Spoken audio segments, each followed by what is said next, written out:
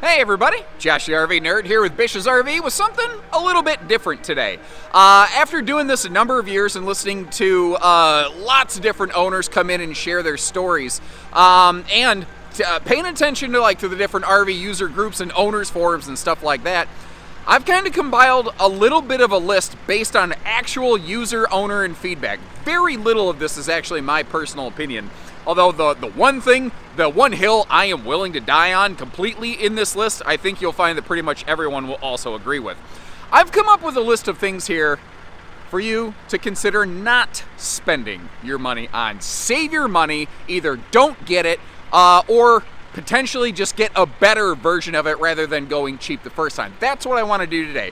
My goal is to always try to help you find your second thing the first time around, and usually that's related to a full-size RV, and sometimes it needs to also be related to the little widgets and whiz-bangs. So let's get started, and if you appreciate little videos like this, hit that subscribe button if you're new with us. Leave me a little comment. Let me know if you agree or disagree with the things that we cover here today, and it's totally cool if you disagree. I am no authority on this stuff. My word is not the law. And all I ask is, if you do disagree, don't be a troll about it. So kicking things off, the first thing I recommend you just skip the cheap wheel chocks. They're very lightweight, they're inexpensive, I get that. And for people who camp casually, you're like, man, I just don't want to spend more than I have to. And that's why we still keep them on the shelf here. But frankly, for me, for my money, and just even the little bit that I do actually get to camp, I would skip these things in a heartbeat. They always end up wiggling loose no matter how hard I mallet them in place. Then again, with my chicken arms, I might just not have the strength to really whack-a-mole those things in place the way you're supposed to. But these things also expire and decay over time, and eventually will just start to rot out and crumble and fall apart. Well, instead, I'd recommend getting these, the big heavy-duty rubber wheel chock suckers here with the handy rope that kind of connects them. Chances are you want to stabilize more than one spot anyway, so having them hooked together is just one less way to try to lose stuff. They do run a little bit more money, but to me, it's just the better buy. Even camping casually, for me, this is probably what I would go with here because they just work better. They work on wide stance axles. They work on any type of RV, really. It doesn't matter what type of RV or what sort of suspension or anything you have. This will just help keep the thing from rocking and rolling around. They don't wiggle loose near as much. Even if you're aggressively folding laundry, you get the idea. But the other thing that's cool with these, I think my friends Jason and Abby at RV Miles said it best. When you're messing around with these, you sort of feel like you're playing around with airplanes. So what about these guys? Wait a minute. Like I said, these guys, Chocks. I'm a big believer in these things. I've done some wiggle jiggle testing, very unscientific, unofficially, where I got in an RV and I just wiggle jiggled around a lot to see how much I could get the RV to move, and these by far did the best job of stabilizing the RV without the stabilizers down on the ground on the actual RV. Really just testing what did these provide for us. And I think that if you're going to bounce around place to place, weekend to weekend, I think that these can be great. If you're going to be in one place for a long time, if you really cinch these down, there have been some people who have expressed concerns that they may actually start biting into the tire and creating bad spots, divots, actually damaging, destroying the tire. I think that that's more theoretical than practical. I think you're going to have to really cinch these things down to become an issue. I do like these a lot though, especially the new varieties that have a lock on them so that somebody walking by can't just take these, because these ain't necessarily cheap. But the rubber aircraft carrier styles or these things, just get something good to stabilize your RV. And obviously you can't use these on a single axle camper, but they do make varieties of these for wide stance RVs. That's something that they didn't used to do years ago, but for the last couple of years they have been offering a wide stance stability version of various Chocks from a couple different suppliers. Next up is something I've talked about before, although in very opinionated terms, and that's something that I don't want to do here. Because there are always pluses and minuses to anything, certainly. But washer dryers, and more specifically combo units. I see so many people who have never camped before, who've never stepped foot in an RV before, just bound and determined, convinced they have to have a washer dryer in an RV. Yet, still to this date, less than 2% of washer dryer prepped RVs ever have a unit installed. And it almost reminds me of a microwave in a hotel. If you ask a lot of people, do you need a microwave available in your hotel room to feel confident in booking that? A lot of people say yes. But then you ask the same people, did you use it? They're like, well, no, never. It's one of those funny things. So here's why I say this, especially in relation to washer-dryer combo units, and hear me out. They use a ton of water. Combo units also use, they can handle very, very small loads. You can't really put any big load of laundry in there. And if you have like loads of sheets or something, you're probably going to have to find a public laundromat to handle them anyway. Stackable units or side-by-sides, but separated units, they're a little bit better in that regard, in that you can put a little bit bigger loads in them. But like if you have, say, even on-site sewer, where the gray tank holding capacity of your RV is less of an issue because you could just pull the valve and let it flush out after every load or whatever, you're still going to be running that thing all day, every day that you're hooked up on that. Like, take the clothes you wore yesterday, cut them in half, and wash those today. Like, they take a lot of time. Again, the stackable units are better. The other thing is these are way more expensive than a lot of people realize. And maybe for some people it's about the convenience and the peace of mind and not about the money. I can totally respect that. There are a lot of public laundry areas. Some are skeevy and some are very nice. If you actually look at the machines, many of the machines, because of their frequency of use, tend to be pretty clean on the inside. And if they're not, then don't wash your underwear there, you know? Nobody wants to catch somebody else's fuzzy bugs. I get that. My suggestion and my recommendation here, you can always install a washer-dryer unit later. Try it first a time or two without it. Do you feel like you're still lacking a feature that without it you cannot enjoy the camping or the RV lifestyle and experience? Then get one put in. You could always do it later, but I don't see the sense in spending potentially multiple thousands of dollars or something that a lot of people report really not using or regretting having purchased. And again, this is, I know that I've been very opinionated and talks about RV washer dryers previously, but what I'm sharing today is feedback based off what I see from owners and what I hear from people who come in or trade in their RV. Say, oh, you've got a washer dryer. You want to keep that in, move that to your new camper? They're like, I never used the thing. Would you give me some money for it if I left it behind? You know, that's the normal response that we hear from most people, at least what I hear. Maybe my experience is different, but that right there could be something that might save you thousands of dollars. But again, you could always just apply it later. Now, I probably should have made this next one number 2 on the list, but the next entry here, big budget butt napkins. You see a lot of these things, and I've kind of talked about this in the past. It's not necessarily wrong. You don't want to use just any toilet paper in your RV, you know, down your toilet in your holding tanks. You want toilet paper that is designed to break down more quickly, especially when used in conjunction with, you know, RV chemical toilet tank treatment tablets and add-ins and all that stuff. The thing is, it doesn't necessarily have to be the really expensive stuff that you find at some places. This can be a huge profit center for some. It's incredible. It's almost like when you go to the movie theater, popcorn and soda, that's where they make all their money. They break even on the ticket prices for the movie half the time. That's where they make their money. That's why they don't want you sneaking in snacks. I sneak in snacks. Anyway. But my point here is, there are other things that you can get that might be a little more comfortable, because I think some of us who have used this stuff, I call it John Wayne toilet paper, because it's tough as grit and don't take spit off nobody. I said spit, by the way. Don't report me to H&R Block. What I'm getting at here is, find the toilet paper that you like, but make sure it says septic safe on the, I probably should have held the package right side up, but make sure it says septic safe on it. If it's septic safe, basically, as long as you use a lot of water, and that's the key right there, as long as you use a lot of water in your holding tanks and down that toilet, you can use septic safe toilet paper, some of which actually will shred itself and break down more quickly than the fancy big budget butt napkins over here. So you don't have to rub your backside raw. You do have a couple other options out there. That right there is a nice one. Sometimes you can actually get them for less money too. Now, moving on, this one may trigger a couple people. This is one of those things kind of like a washer dryer. It works very well for some people, but they are not necessarily like a generic thing that works really well for everybody. And that's slide out awnings. And that might sound a little strange, but because there's a lot of people, the general perception with these is that they are categorically superior than not having them there. So why am I offering you this kind of insight again, saying maybe go camping a couple times without them, and if you really feel like you gotta have them, maybe add them later, because they can always be added later. Slide awnings in certain circumstances are fantastic. If you camp where there's like a lot of tree coverage, a lot of crap that falls down onto your slide, it is nice to not have to get up there and clean them off.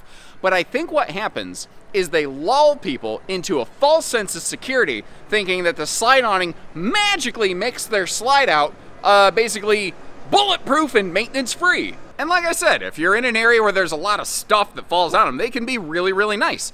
But a big slide awning like this one, if it's raining cats and dogs, it's just gonna collect water. I think a lot of people think of it like it's going to be like your main awning and there's going to be a lot of watershed runoff.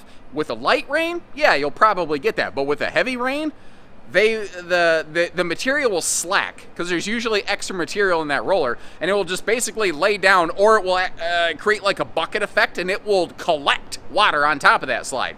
And typically, one of the only ways you can get it off a big slide is by retracting the slide.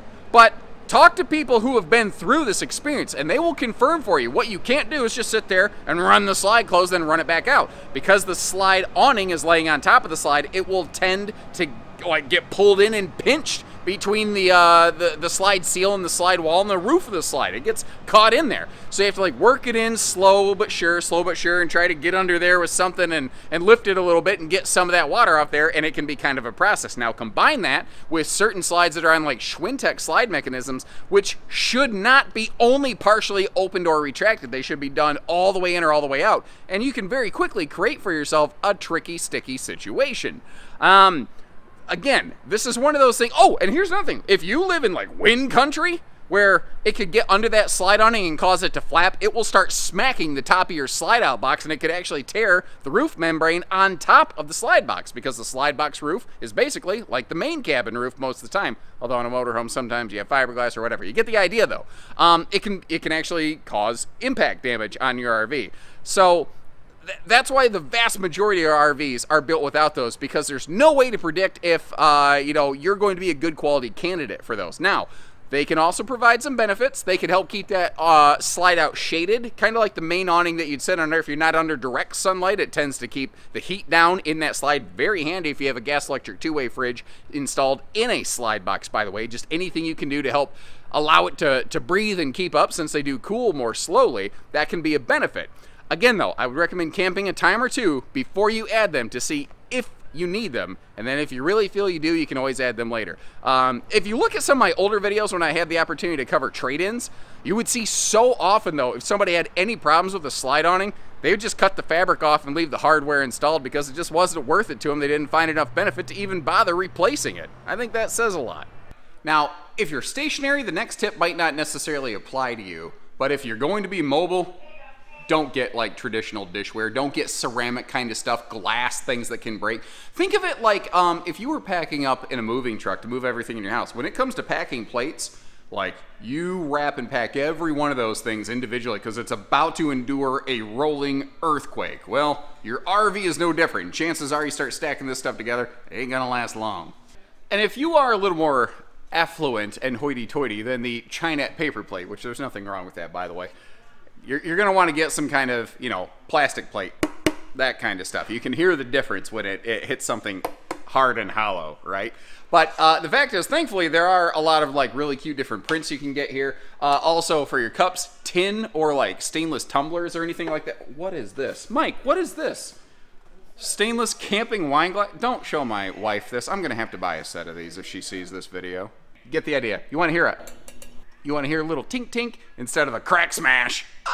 Now, another thing that I've done videos on before, but I still see people ask about regularly, are like slide jack supports, basically. Something you put under a slide out to help support it from the bottom up.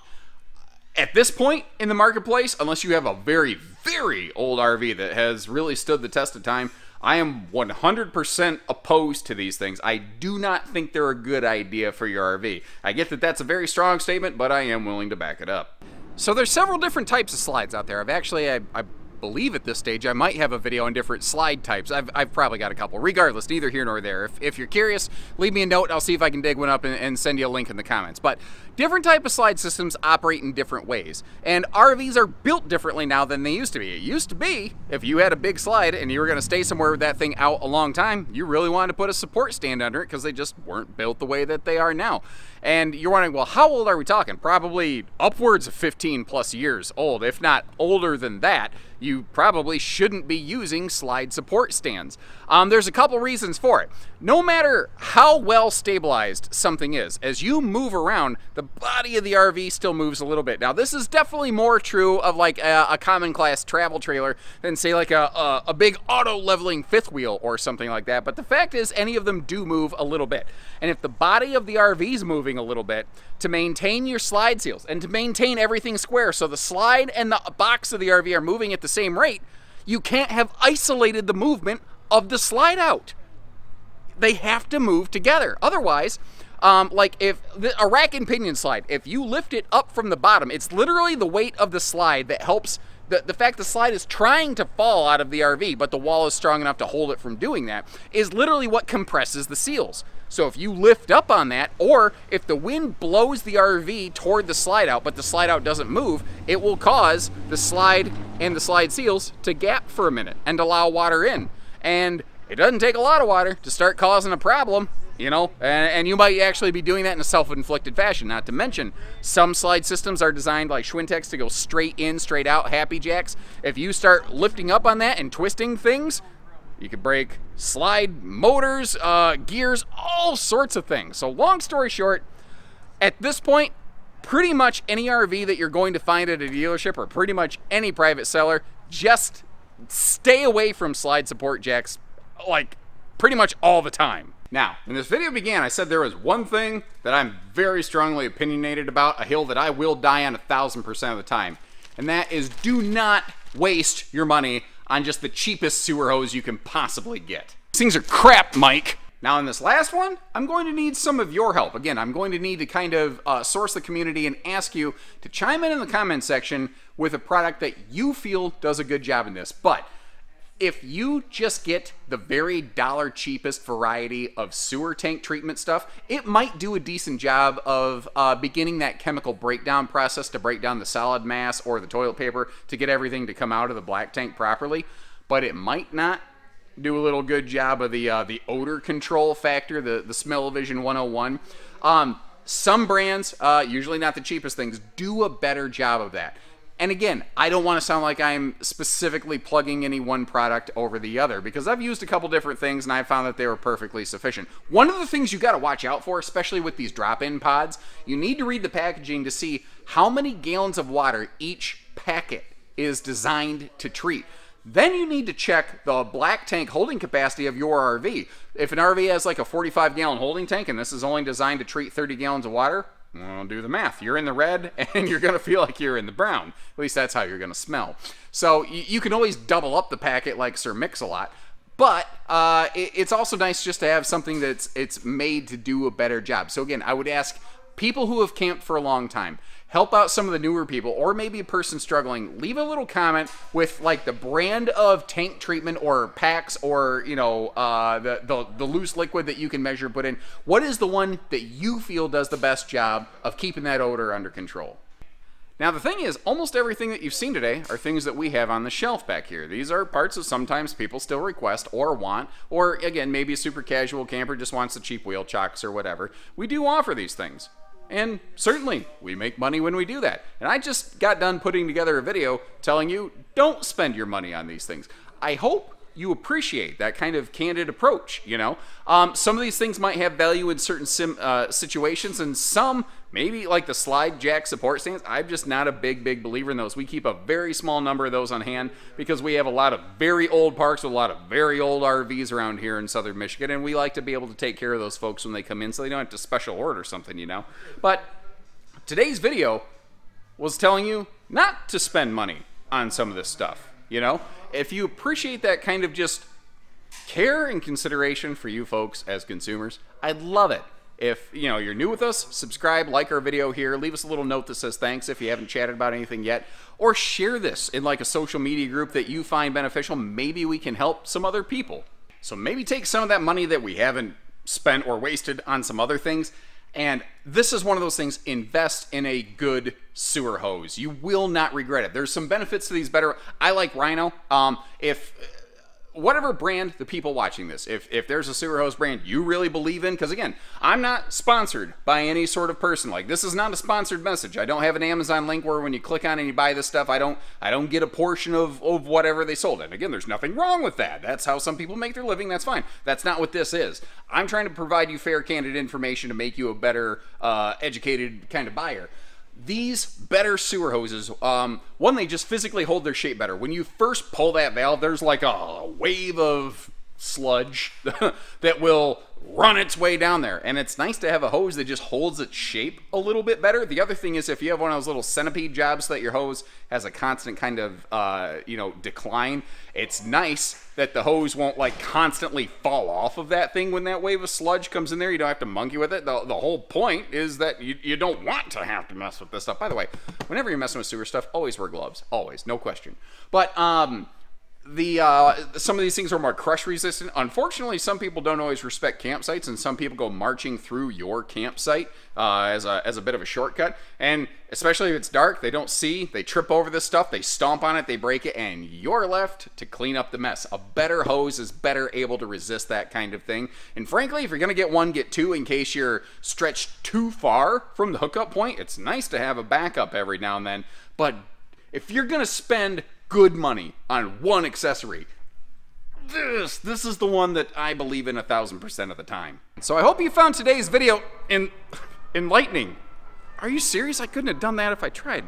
The sun was not this bright when I first started this. That was perfect pun timing right there. I wish I'd have been prepared. A little rim shot action. But the last thing I want to ask of you here is, these are some things, again, that I've heard from regular returning customers, from people in like owners forums, things like that. Very little of this is my personal opinion. I've tried as best I can to get that out of there, although I do really strongly believe in a good sewer hose. I don't think anyone's really going to argue with that, though. It's not exactly a controversial topic. But it is a bit of a crappy topic. Bam, there's the rim shot. All right, but folks out there who are camping right now, is there an accessory that you thought you just had to have? Is there something that you saw in a video that, man, you got to spend your money on this, and you found out it was just a perfectly good waste of money? Is there something else from your experience that you would like to share that maybe would help somebody else avoid making the same potential mistake or unnecessary expenditure? I would love it if our community just kind of came together, shared some notes, and helped one another right there.